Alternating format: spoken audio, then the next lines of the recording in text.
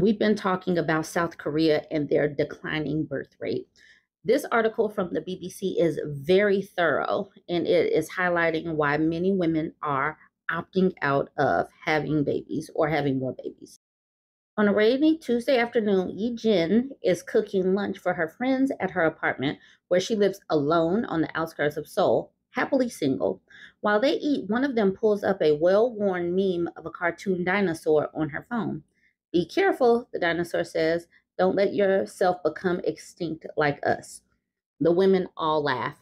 It's funny, but it's dark because we know we could be causing our own extinction, says Yijin, a 30-year-old television producer. Neither she nor any of her friends are planning on having children. They are part of a growing community of women who are choosing the child-free life.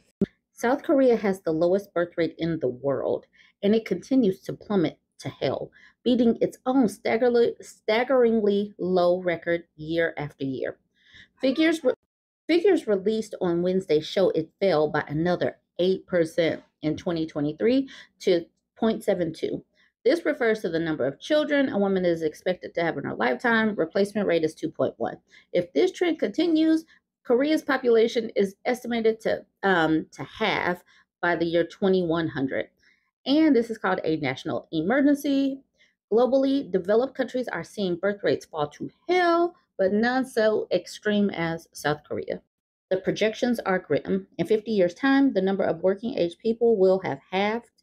The pool eligible to take part in the country's mandatory military service will have shrunk by 58%, and nearly half of the population will be older than 65.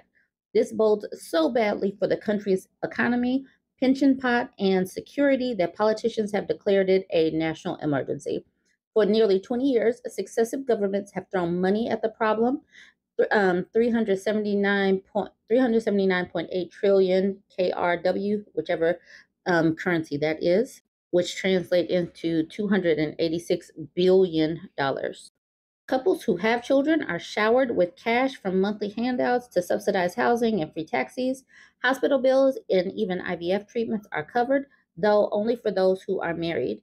Such financial incentives have not worked, leading politicians to brainstorm more creative solutions like hiring nannies from Southeast Asia and paying them below minimum wage, and exempting men from serving in the military if they have 3 children before turning 30. Unsurprisingly, policymakers have been accused of not listening to young people, especially women, about their needs. And so, over the past year, we have traveled around the country speaking to women to understand the reasons behind their decision not to have children. When Yi Jin decided to live alone in her mid 20s, she defied social norms. In Korea, single living is largely considered a temporary phase in one's life. Then 5 years ago, she decided not to get married and not to have kids. It's hard to find a dateable man in Korea, one who will share the chores and the childcare equally. And women who have babies alone are not judged kindly. In 2022, only 2% of births in South Korea occurred outside of marriage. You hear the whole chores and childcare. That is a global phenomenon that women keep talking about. A perpetual cycle of work. Instead, Yijin has chosen to focus on her career in television, which she argues doesn't allow her enough time to raise a child anyway. Korean work hours are notoriously long. Yijin works a traditional 9 to 6 job, the Korean equivalent of a 9 to 5, but she says that she usually doesn't leave the office till 8, and there is overtime on top of that. When she gets home, she only has time to clean the house or exercise before bed.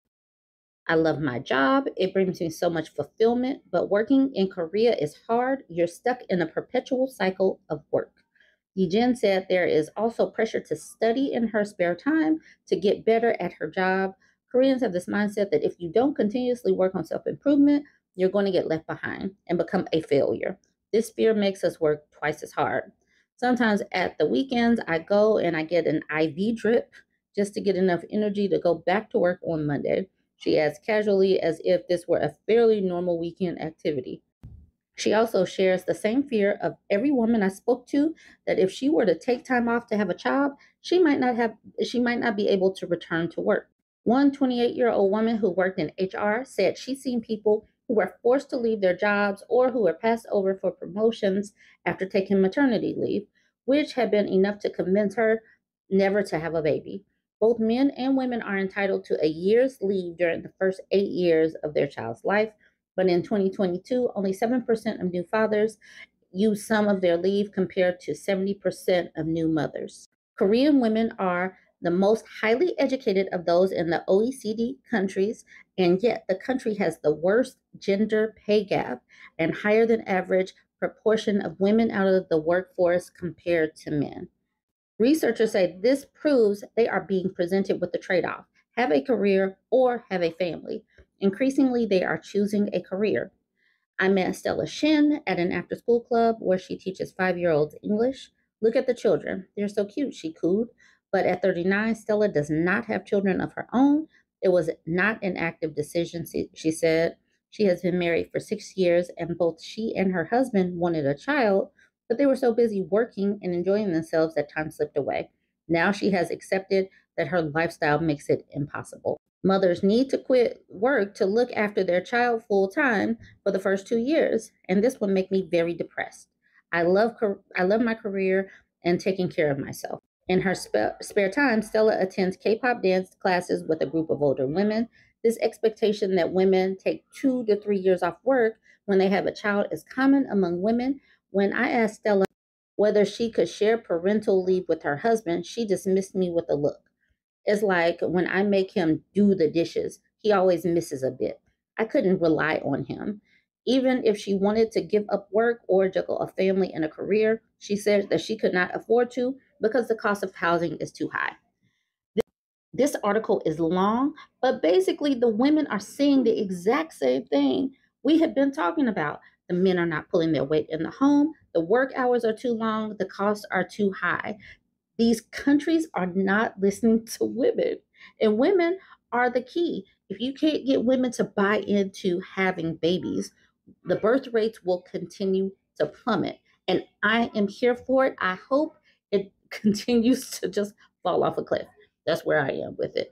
And I'm loving these articles. I'm glad that the BBC is talking to these women. I'm not going to do the whole article, but I will put it in the it's from the BBC. If you're on TikTok, you got to look it up yourself.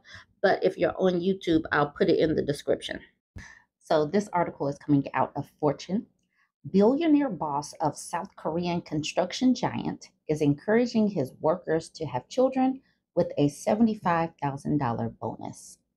Let's talk about this. Y'all know I have talked about what is going on over in South Korea and other Asian countries. This whole birth rate thing is phenomenal and fascinating to me, watching what some of these people are doing to try to convince folks, basically women, to have kids. Let's talk about it. This article.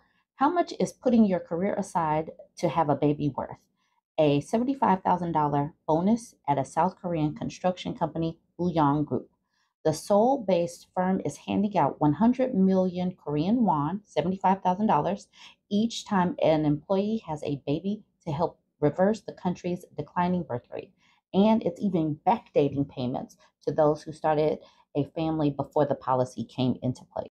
If the current state of low birth rates persists, we will face a national existential crisis such as workforce decline and a lack of defense manpower necessary for national security, Lee Jung-hyun, the founder and chairman of Buyong Group, said at a staff meeting, according to multiple reports. The low birth rate results from financial burdens and difficulties in balancing work and family life. So we decided to take such a drastic measure, as well as awarding a total of 7 billion Korean won or $5.25 million to employees who collectively had 70 babies since 2021. The construction giant's drastic measures include potentially footing the bill for larger families' rent. If land is provided by the government for employees with 3 or more children, we'll let them choose between a birth rate incentive equivalent for 3 newborns or a public housing like rental home with no tenant tax burden or maintenance responsibilities, the 84-year-old billionaire added. What's more, the no strings attached benefit will be available to both male and female employees at its $2,500 strong workforce, the company confirmed to CNN. In addition to the childbirth incentive, Bouillon Group is reportedly already trying to ease the financial burden on parents by helping out with college tuition for employees, children, medical expenses for direct family members, and child allowances. On top of that, June Kyun is also proposing the state implement a new tax deduction system to waive corporate and income tax so that employees can receive full benefits of parenting incentives and more companies can follow suit. South Korea's falling birth rate is bad for business. South Korea's government has already subsidized housing for newlyweds, discounted postpartum care for new mothers, and even introduced a baby payment of $2,250 for each newborn. But it's not enough to convince the country's severely declining population to have kids. The country currently has the world's lowest fertility rate, and with the number of babies expected per South Korean woman dropping to 0.78 in 2022, worryingly, that figure is expected to fall further to 0.65 in 2025. In comparison, experts say that a rate of 2.1 is needed for a country to maintain a stable population without migration. Now, South Korea's corporate giants are being forced to step in and reverse the trend that could see the country's workforce halve within 50 years. Samsung Electronics, LG Electronics, and Hyundai have introduced various kid-friendly perks, including on-site daycare facilities, fertility benefits, and even 2 years of parental leave. But the Bouillon Group is the first company to provide substantial cash support for every newborn, according to the Korea Junang Daily. The benevolent billionaire has served jail time. Okay, so yeah, I'm sorry that this is not about, this has nothing to do with the family friendly stuff. So I'm going to end that there. I will move into Japan. This was in ABC News. Newborns in Japan are at a new low while fewer couples marry. I've been talking about Asia, so I'm just connecting these two articles. The number of babies born in Japan in 2023 fell for an eighth straight year and is the lowest since Japan started compiling birth statistics in 1899. The number of babies born in Japan last year fell for an eighth straight year to a new low, government data showed Tuesday, and a top official said it was critical for the country to reverse the trend in the coming half dozen years. The 758,631 babies born in Japan in 2023 were a 5% decline from the previous year, according to the Health and Welfare Ministry. It was the lowest number of births since Japan started compiling statistics in 1899. The number of marriages fell by 5.9% to 489,000 couples, falling below a 500,000 for the first time in 90 years. One of the key reasons for the declining births, out of wedlock births are rare in Japan because family values are based on paternalistic tradition. Surveys show that many younger Japanese balk at marrying or having families. Discouraged by bleak job prospects, the high cost of living that rises at a faster pace than salaries, and corporate cultures that are not compatible with having both parents work. Crying babies and children playing outside are increasingly considered a nuisance, and many young parents say they often feel isolated. Chief Cabinet Secretary Yoshimasa Hayashi told reporters Tuesday that the ongoing declining birth rate is at a critical state. The period over the next 6 years or so until the 2030s, when the younger population will start declining rapidly, will be the last chance we may be able to reverse the trend. There is no time to waste. Prime Minister Fumio Kishida has called the low births the biggest crisis Japan faces and put forward a package of measures that have included more support and subsidies, mostly for childbirth, children, and their families. But experts say they doubt whether the government's efforts will be effective because so far they have largely focused on people who are already married or already planning to have children, while not adequately addressing a growing population of young people who are reluctant to go that far. The number of births has been falling since 50 years ago when it peaked at 2.1 million. The decline to an annual number below 760,000 has happened faster than earlier projections, predicting that would happen by 2035.